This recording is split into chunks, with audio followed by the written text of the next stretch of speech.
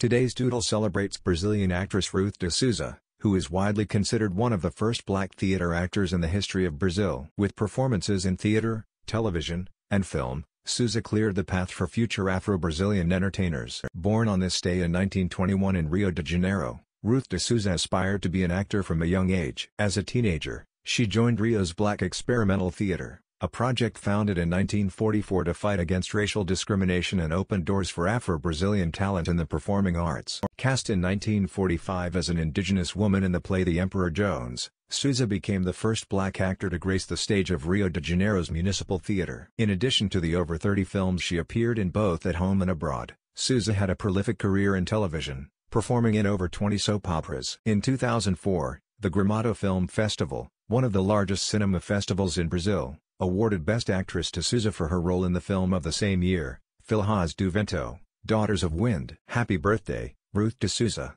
Early sketches of the Doodle below. Like, share and subscribe to Doodle Catalog.